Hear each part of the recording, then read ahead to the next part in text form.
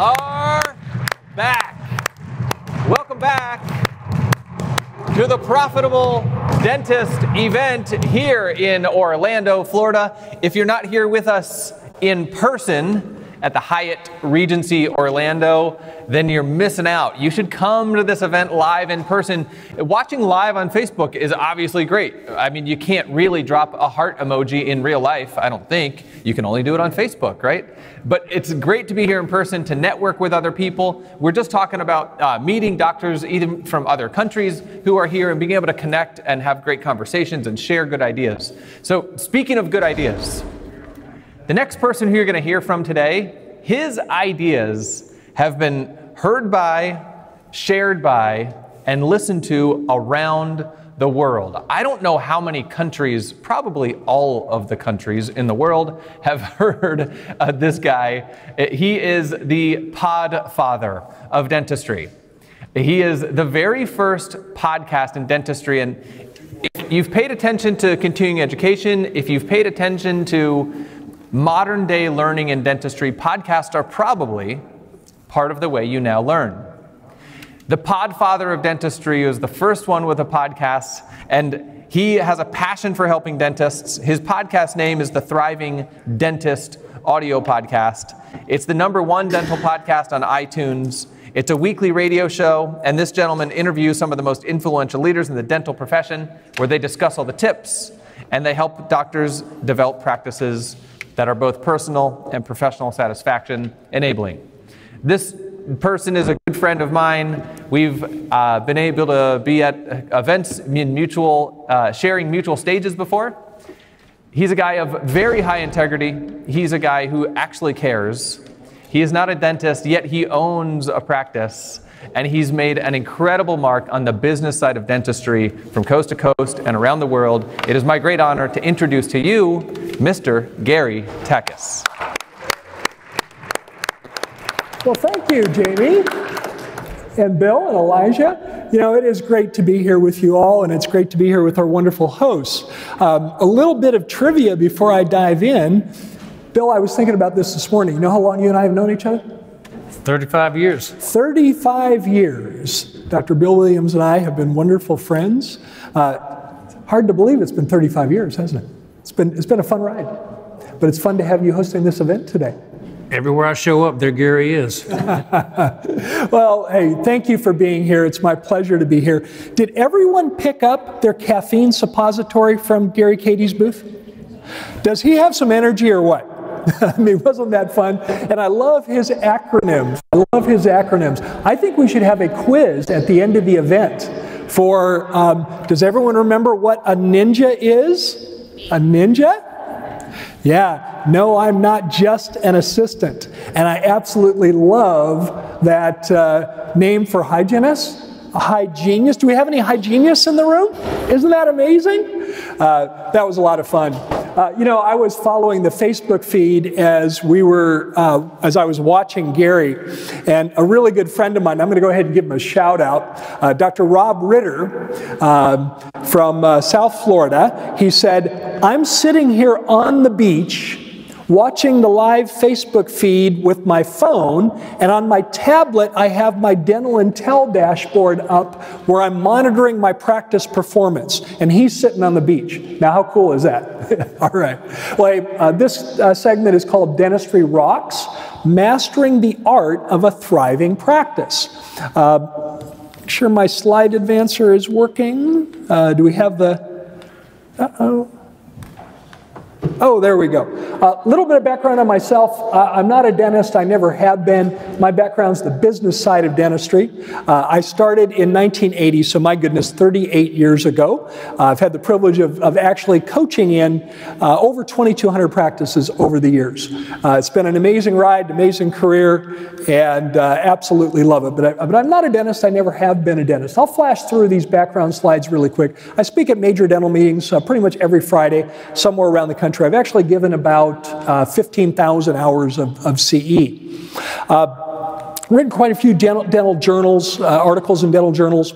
And also, as Jamie mentioned, I'm the creator of the Thriving Dentist Show podcast. I happen to enjoy listening to podcasts, and I like to listen to business stuff is the kind of stuff I listen to. But in late 2011, I looked around to see if there was anything in dentistry, and there wasn't. So I said, well, you know what? I'm going to learn how to podcast, and I'm going to create my own. So in late 2011, I created the Thriving Dentist Show, and my vision was to interview authorities in dentistry, and every Wednesday, publish a new show. So 2 days ago was Wednesday. That was our 328th show. In fact, I've interviewed all three of you on the Thriving Dentist Show, so it was kind of fun. It's free. It's on iTunes. It's on Google Play if you're an Android person. We have listeners in 162 countries.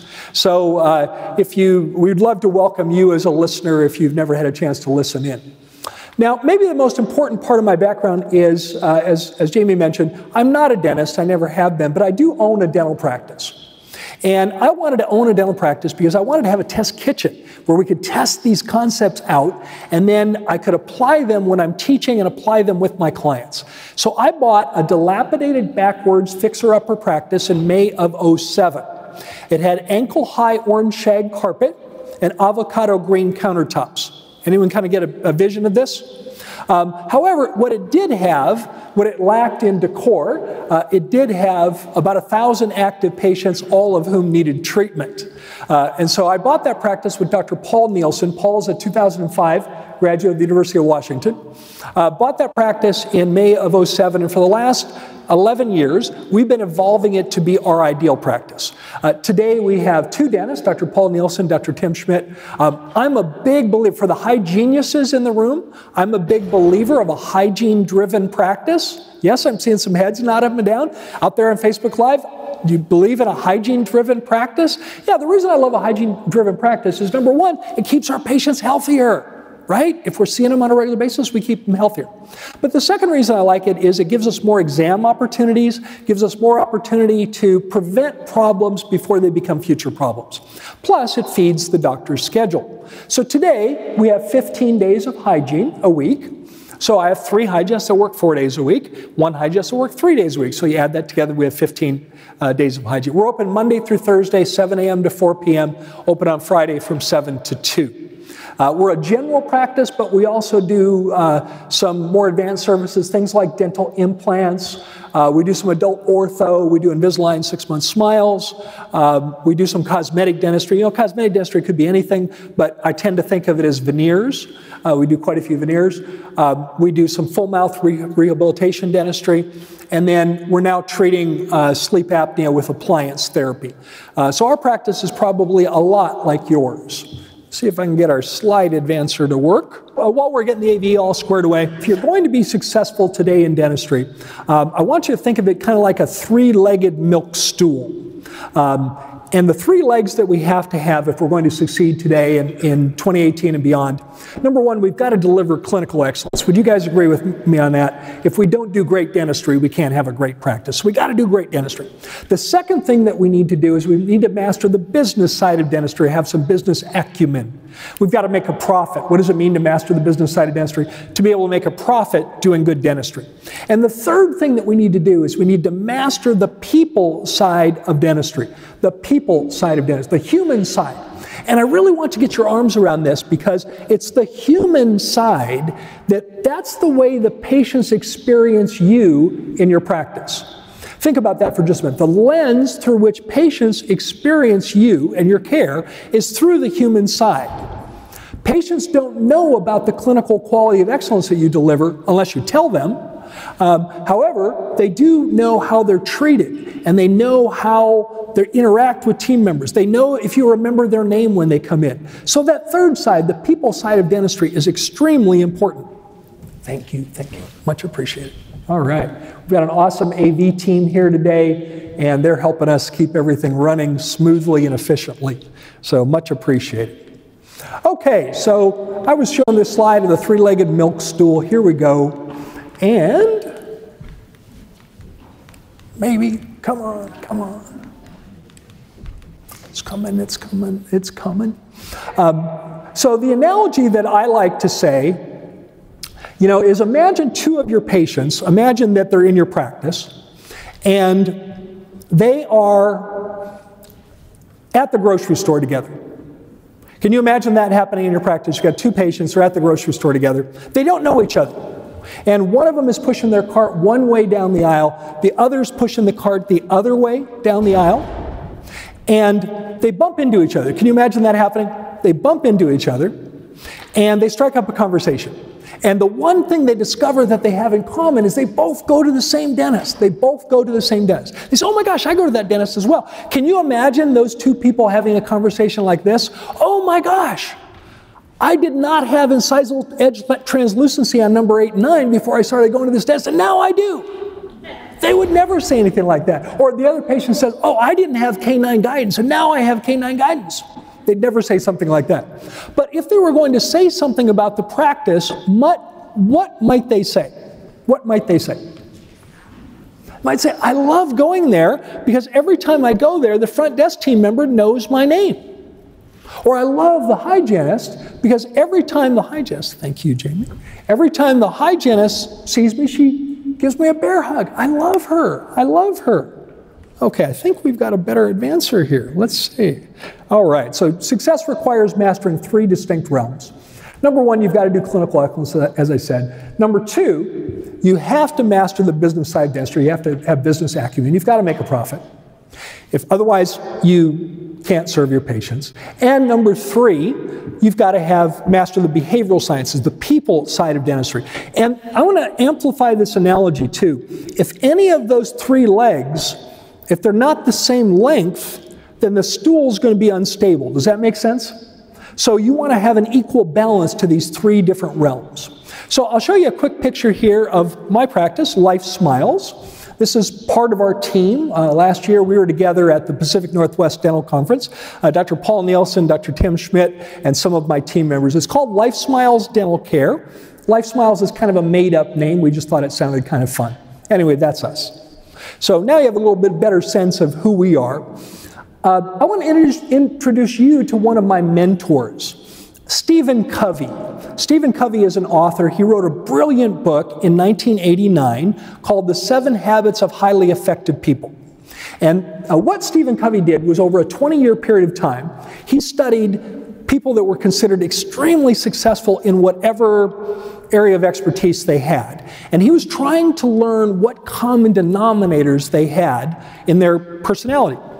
And he identified there were 7 common denominators that these successful people had, and out of that came the book, The 7 Habits of Highly Effective People. Habit number 2 is begin with the end in mind. Begin with the end in mind. I want to take a minute and amplify that for just a minute, and I'm going to begin my presentation with the end in mind by sharing with you 6 specific goals of a thriving practice. Here are 6 specific goals for a thriving practice. So this is the idea of beginning with the end in mind. I'm going to number these 1 through 6. They're not numbered in importance. They're numbered so I can remember to cover each one of them. Number 1, overhead no higher than 60%, ideally 50%. Number 2, enough, you heard a number of people talk about this already. Gary talked about it, and Craig talked about it, Peter talked about it. You deserve to create financial independence, doctors, for yourself as well as your team members. So goal number 2 is the ability to create financial independence from your practice. Number 3, enough income in your practice so that you can have a state-of-the-art office, you can have modern equipment, you can have a generous CE budget, you can use the best labs if you use an outside lab, you have the latest technology, and you still control your overhead at 60% or less. It just got a lot harder, didn't it? You bet. No one said these were easy, but they are possible. Number 4, a high-performance team you truly love and enjoy working with. High-performance team you truly love and enjoy working with. Number 5, patients you enjoy taking care of. You don't have to love your patients, but I want you to enjoy taking care of them. If you have patients in your practice that cause you to lose heart muscle and stomach lining, I think they need to be under the care of another dentist. And finally, number 6, treatment mix that gives you satisfaction. That has to be self-defined because every dentist likes different things. Some dentists love the idea of endo. Another dentist finds it tedious. One dentist loves a 4-hour cosmetic appointment. Another dentist would prefer to do a different type of procedure. So you have to self-define that. Of those 6 goals, they're all important, but which one of those, if you're watching this on Facebook Live, I'll ask you to think about this, Which one of those do you think is most important? I'll ask the audience that. Which one do you think is most important of those 6? Enthusiasm around dentistry. But this is an incredible time to be in our profession. As I'm looking out in the audience here, I see young dentists, I see mid-career dentists, I see senior dentists. Regardless of where you are in your career, this is an amazing time to be in dentistry. Do you guys believe that? Yeah. How about on Facebook? Do you guys believe that? And the simple reason I believe that is we have the ability to change people's lives every day. Yes? We have the ability to change people's lives every day. It could be dentally. A patient could come to us with some really compromised dentition. I believe the way the kids call that these days, they have a jacked up grill, right? And we can provide this beautiful dentistry that allows that patient to blossom. You've seen patients like that in your practice, right? So they're very shy, reserved, they lack self-confidence, they hold their hand up around their mouth when they smile. And then we provide this gorgeous smile. What happens to them? They blossom. You literally see them have renewed self-confidence, a much better feeling about themselves, and it changes their personality. It doesn't have to be anything as complex as that, though. It could be a patient that just needed someone to listen to them. Yes? Just by a show of hands, did that happen to anyone this week where you had a patient in your office that really just needed someone to listen to them? Yeah, I'm seeing lots of hands go up. And isn't that wonderful? And let's take a hat off to yourself, to our dental team members, our doctors in the audience. Awesome that you were those ears that provided the listening that that patient needed. So pardon my enthusiasm, but dentistry absolutely rocks. And by the way, it's not easy. I want to take my hat off to you all. Dentistry's tough. It's a challenge. And you guys do such an amazing job of taking care of your patients and helping your practice be as profitable as possible. And I want to take a minute and recognize you all. So I'm going to incorporate a musical reference into this course. Let's backtrack to 1968. A band burst on the scene by the name of Led Zeppelin. Yes, I'm going to incorporate Led Zeppelin into this course today. So just in case you're on Who Wants to Be a Millionaire, and the question is, who are the 4 original band members of Led Zeppelin? I want to make sure you get that right. So let's go ahead and cover that for you. John Paul Jones was the keyboard bassist, quite talented. Robert Plant was on vocals. Robert Plant's the guy with his arms up there on the slide. He was the face and the voice of Led Zeppelin. Then we had Jimmy Page on guitar. I happen to be a student of rock guitar, and I'm going to make a subjective statement. I realize it's subjective, but I think he's one of the greatest, if not the greatest, rock guitarist of all time. I see a number of hands and heads nod on that one. And finally, if you're going to play rock music, you have to have a drummer. And John Bonham was the drummer for Led Zeppelin. Sadly, John Bonham passed away in 1980. That's an important detail in this story. Just remember that detail. Fast forward now to December 2nd, 2012. It's at the Kennedy Awards Center. There's the 3 remaining band members of Led Zeppelin. And at the Kennedy Awards Center, they decided to, decided to play a tribute to the band and play their epic song, Stairway to Heaven. Now, at the Kennedy Awards Center every year in December, they bestow a Lifetime Achievement Award to 3 performing artists. And in 2012, the 3 performing artists that earned that distinction were the 3 band members of Led Zeppelin, Dustin Hoffman, and David Letterman. I think you'd agree that's a pretty good group of performers, right?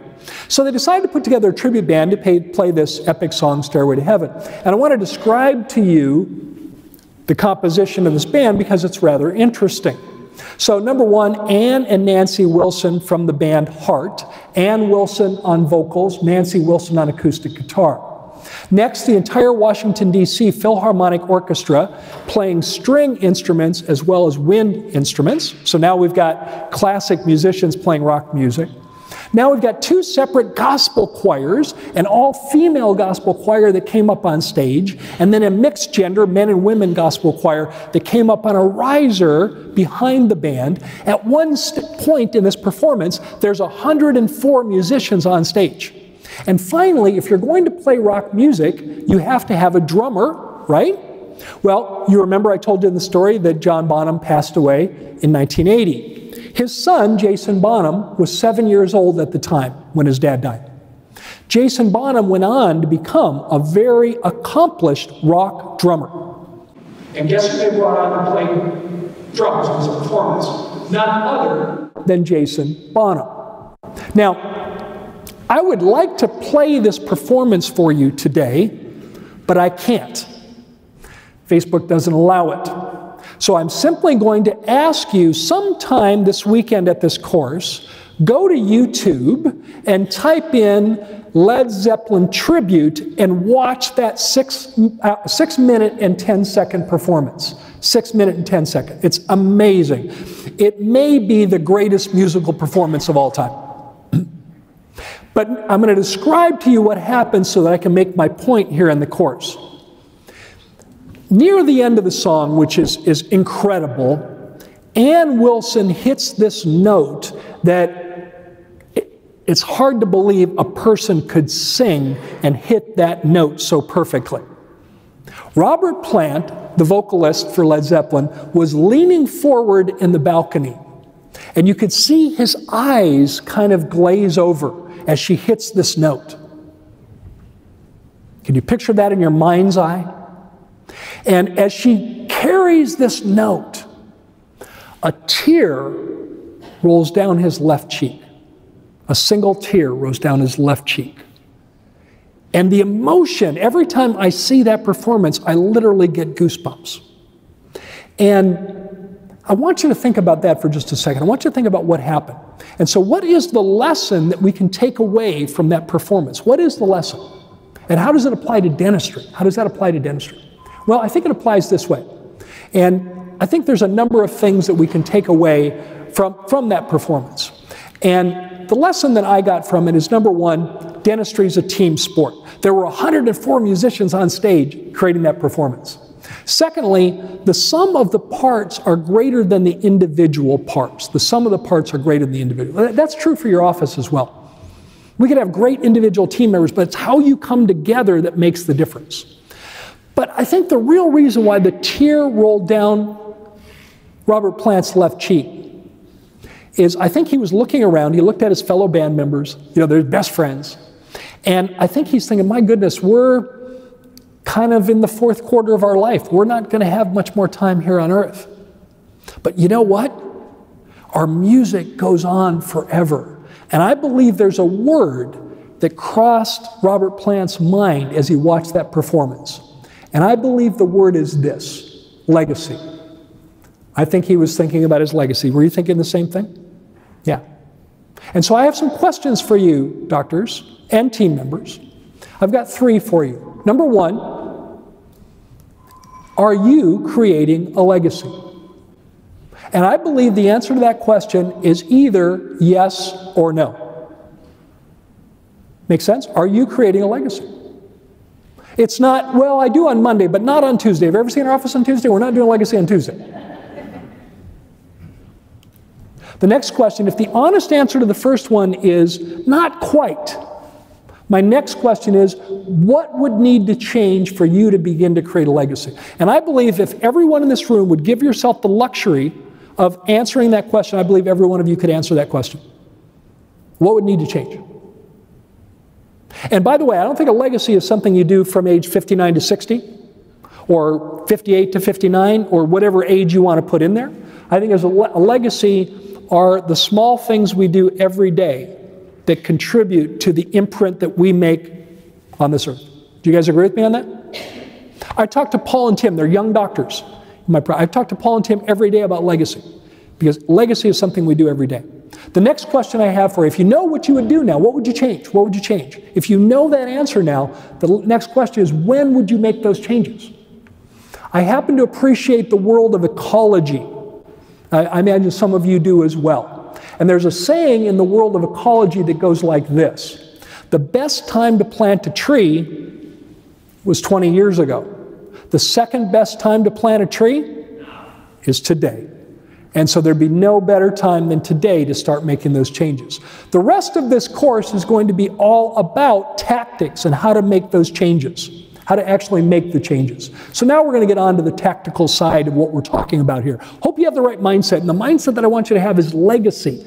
How do you, doctors, how do you want to be remembered on the imprint that you left on this planet when it comes to taking care of patients? So let's get on to these tactics, and I'm going to talk about 4 very specific tactics that will help you develop a thriving practice. So here they are. Number 1, reduce your insurance dependency. Number 2, I'm going to talk about all these in detail, develop a comprehensive marketing plan. Number 3, use digital photos for patient education. And number 4, create a remarkable new patient experience. If you did those 4 things upon returning to your practice, you'll be well on your way towards establishing a legacy. Does that make sense? Let's start with that first one, reducing insurance dependency. I like to call it breaking free from the shackles of insurance. Anyone with me on this one? Do you like to break free from the shackles of insurance? If you're out there on Facebook, want to break free from the shackles of insurance? You bet. So let's talk about this for just a minute when it comes to insurance. Somehow the whole insurance world has gotten out of control. It was started by dentists for dentists. What happened? What happened? News flash, the current dental insurance system is broken. Yes? Think about it for just a minute. There are 4 entities when it comes to insurance: the dental insurance company, the dentist, the patient, and the employer who bought the policy. Those are the 4 groups that are somehow related to dental insurance. Again, the dental insurance company, the dentist, the patient who received the care, and the company that bought it. In those 4 groups, there's only one winner today. The only entity that benefits today is the insurance company. Patients lose. Heaven forbid that they would come in 5 months and 29 days after the last hygiene appointment to have their teeth cleaned. What's going to happen? Denied. So the patient loses, the dentists lose because the average discount on a PPO plan is 38%.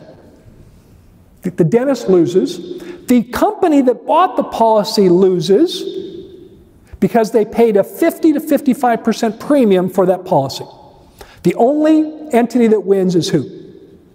The insurance company. It's time to change that. And I'll show you how to do that. I'm going to put this slide up and just ask you to look at that. And if you're on Facebook Live, I hope you have a copy of the slides so you can look at that yourself. I'm going to pause and just let you look at that slide for just a minute. What I have up on the screen is 6 different CEOs of insurance companies and their annual salaries. What can we learn about watching and looking at that slide? Joseph's a slacker. He's a piker. For example, Dr. Williams, I know a bit about your practice. They might choose your practice because you have a vast amount of experience. They might choose you because of the amazing reviews that you have online. They might choose you because your adoption of technology that you have in your practice. All true, correct? True. They might choose Dr. Williams because he and his team members deliver world-class customer service. Absolutely. And imagine what goes through a patient's mind if they're choosing you for those reasons other than, I looked online and he's on my plan. See the difference? It's a massive difference. So let's talk about 3 components of a comprehensive marketing plan. So I believe every marketing plan should have some internal marketing, all about creating raving fans. Dr. Williams, would you agree with me that the very best new patient, they're all good, right? But aren't the best the kind that get referred by a patient that says you guys are fantastic? Those that know me instead of know my insurance company. That's right, those that know him instead of the insurance company. So I want to create more raving fans. Secondly, even though this is a digital world, as evidenced by our course today, right?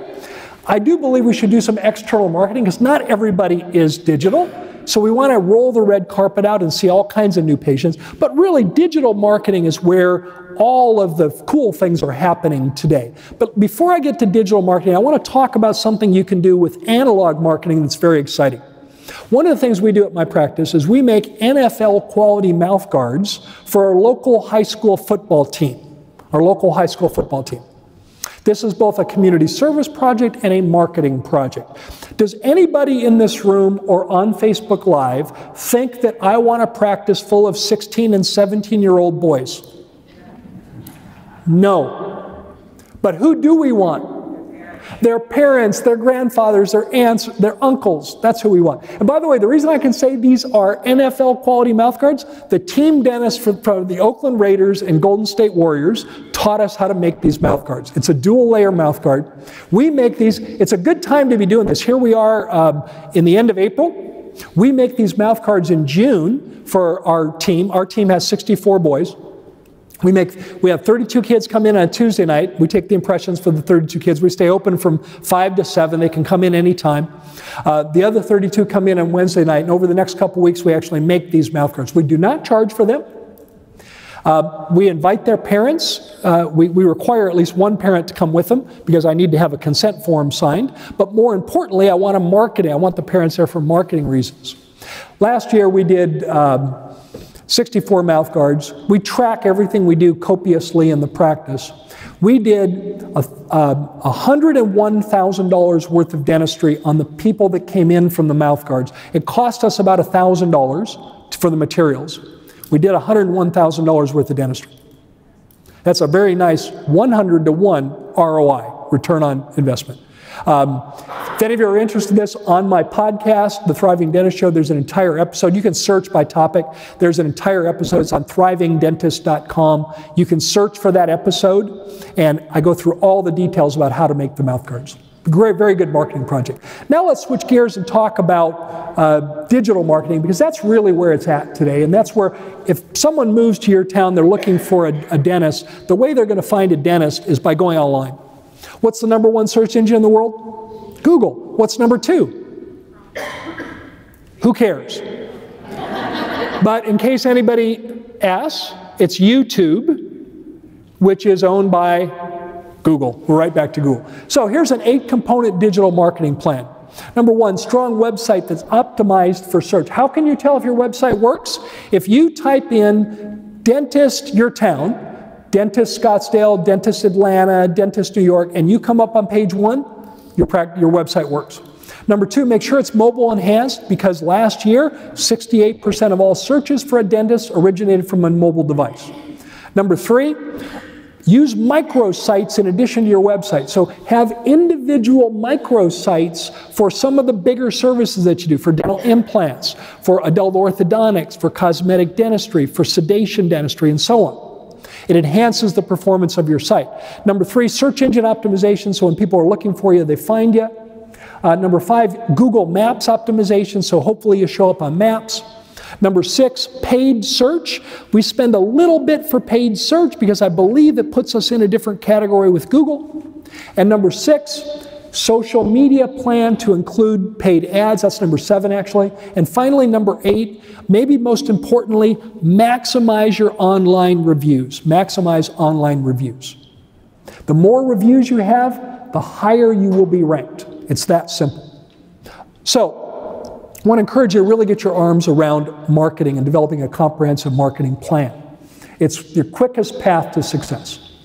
Now, talked about marketing, so we're going to start bringing in new patients that choose you for reasons other than they're on your insurance.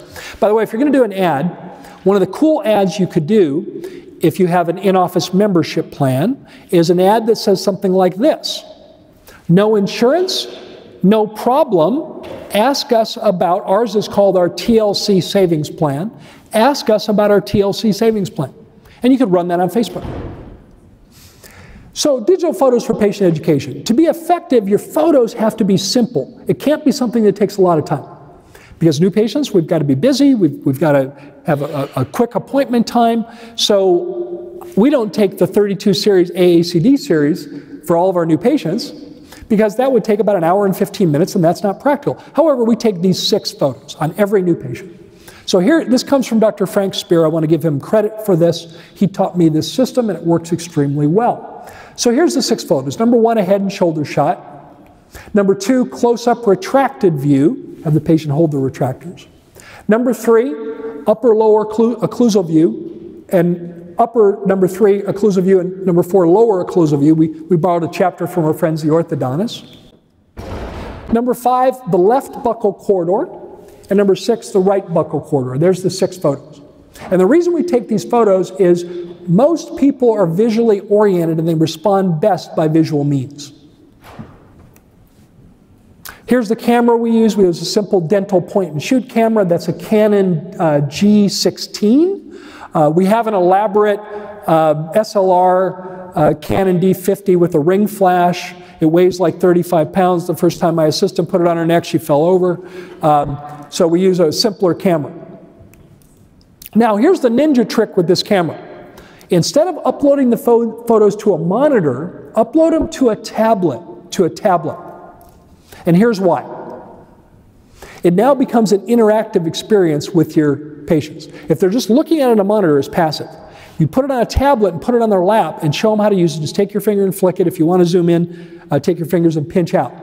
So we load them on a tablet, and then we make an excuse to leave the room. We say something like this. Susan, doctor and I need to take a look at your radiographs. While we're doing that, would you do me a favor and look at those digital photos? Make a mental note of any questions you have, and when we come back in the room, we'll be happy to answer any questions that you have. Now, it's very rare when Paul and Tim come in the room that the patient doesn't have questions. Oh, what's this? What's that? What's this? And isn't it great when patients ask you questions? You bet. So much easier when they're asking you instead of you having to approach them first. They're approaching you about solutions. And this is the quickest way to do this. Phenomenal tip that we can all use. When it comes to the new patient experience, I want you to think about this. This is a wonderful quote from Maya Angelou. Sadly, we lost her last year. I don't know about you, but I always found her soul and her thoughts to be inspiring to me. Maya Angelou said, "I've learned that people will forget what you said, people will forget what you did, but people will never forget the way you made them feel." If you can build your new patient experience around this concept, you will have a remarkable new patient experience. And if I can help you with this real simply, I learned this from Dale Carnegie in his book, How to Win Friends and Influence People. What is everybody's favorite topic? Themselves. So if we can make the appointment about them, not us, another way to think about that, also from Dale Carnegie, when you're talking to someone, and this goes for a doctor, hygienist, assistant, when you're talking to your patient, it's more important to be interested than interesting. Sometimes I think we're trying to be interesting, but it's more important to be interested. Does that make any sense? We're coming into the home stretch here. I want to talk about this new patient experience a little bit more.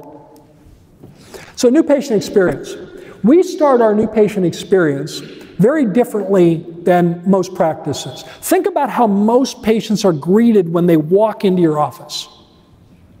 Not your offices that are here at this course or hopefully watching this on Facebook, but probably some colleagues of yours.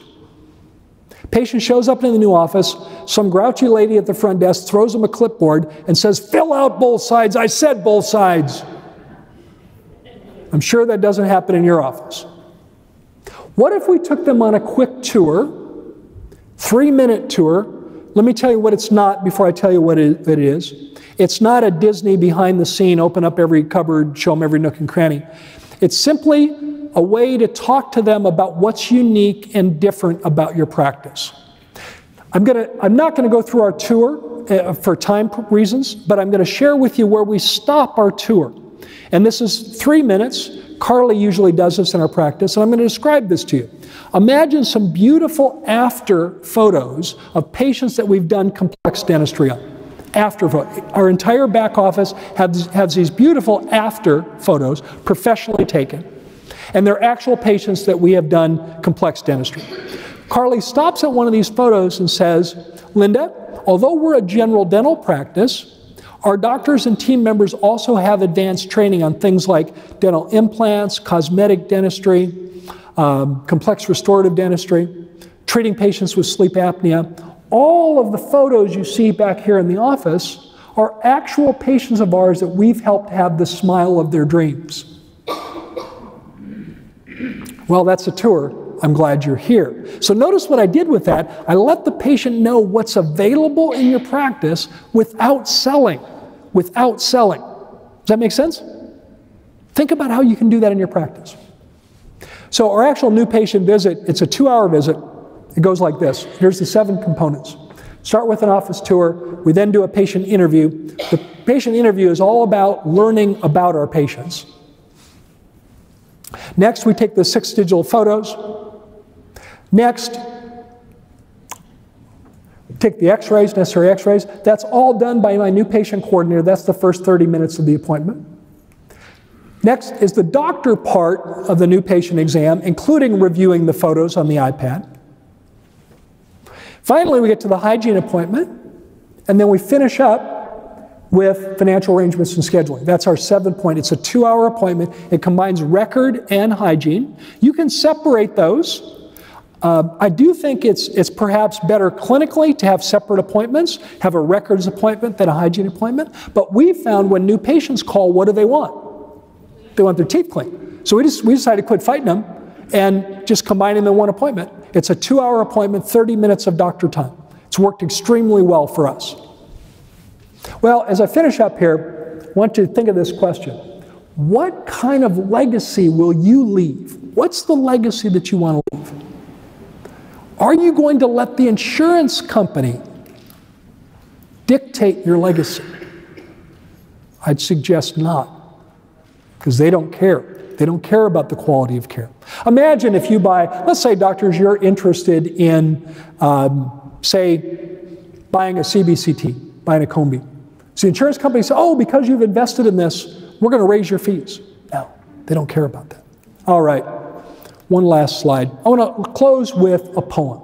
The poem goes like this. It's called Promise Yourself by Christian Larson. It was written in 1920. It's as relevant today as it was written almost 100 years ago. Promise yourself to be so strong that nothing can disturb your peace of mind. Promise yourself to talk health, happiness, and prosperity to everyone you meet.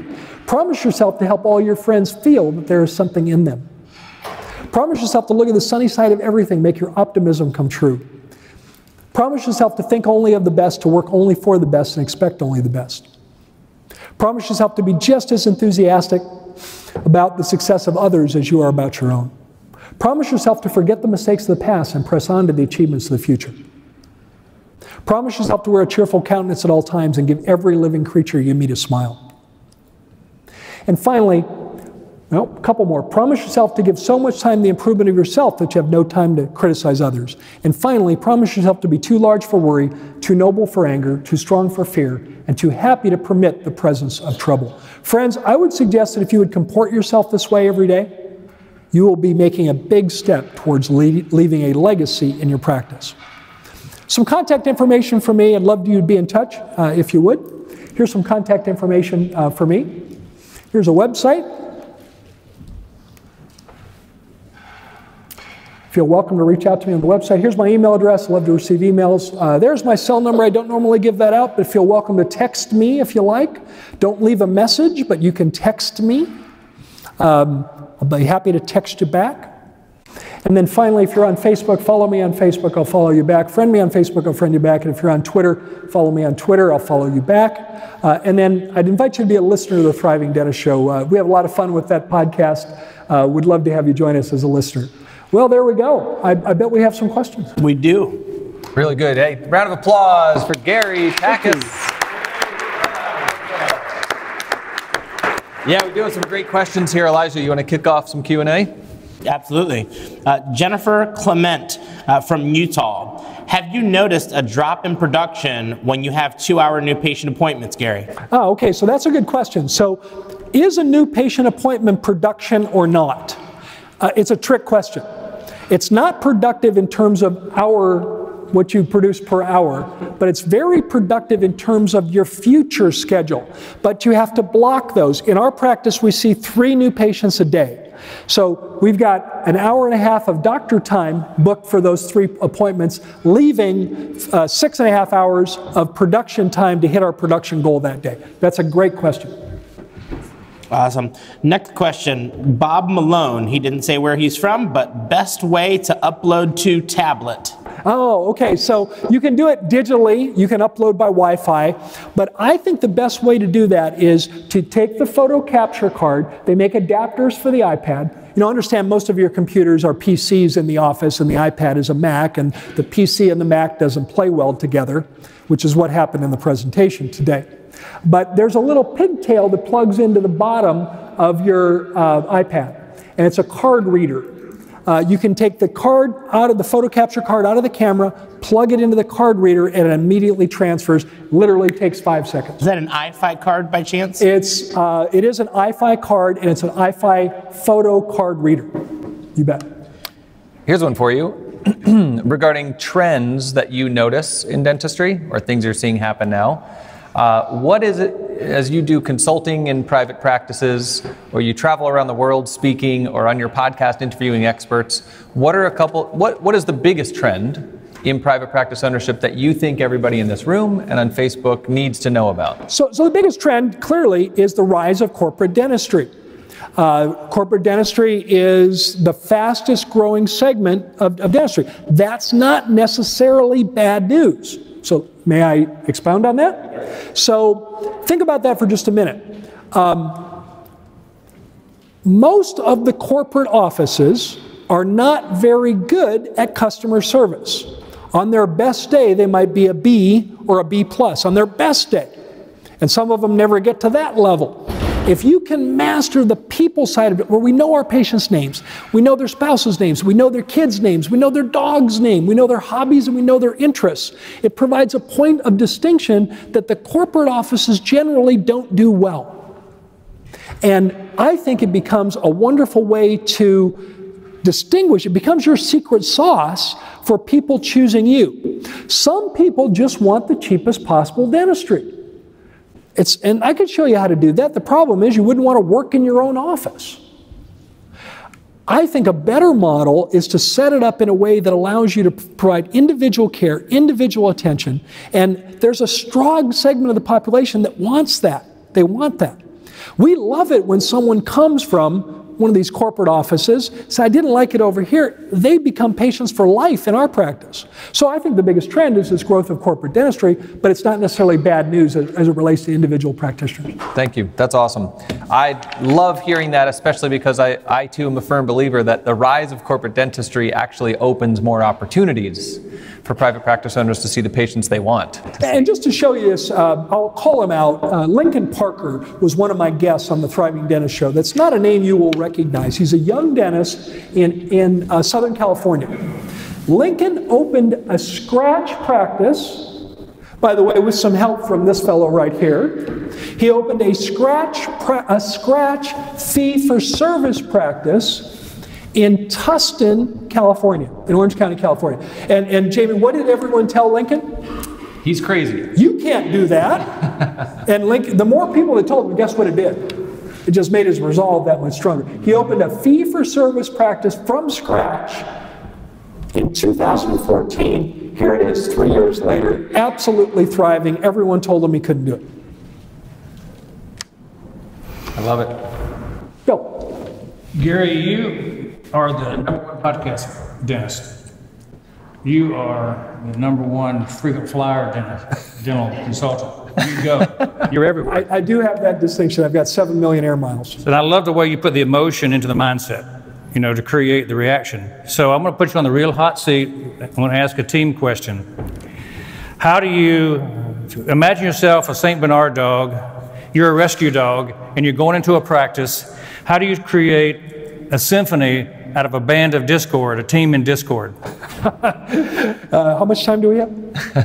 You have 30 seconds. Okay, 30 seconds on that. 30 seconds. We do this all the time. My core business is myself and my team work with practices all over the country to help you develop a thriving practice. That's a very common situation for us. First thing we do is develop a culture, a team culture. And we develop a culture where it's all about taking care of the patients. And what I find is that most team members absolutely rise to that challenge. We provide strong leadership, we provide strong direction. We help our team members realize that we're in the business of changing lives every day, and we help take some of the barriers away from them. I love it when our team members don't have to spend their time fighting with insurance companies all day.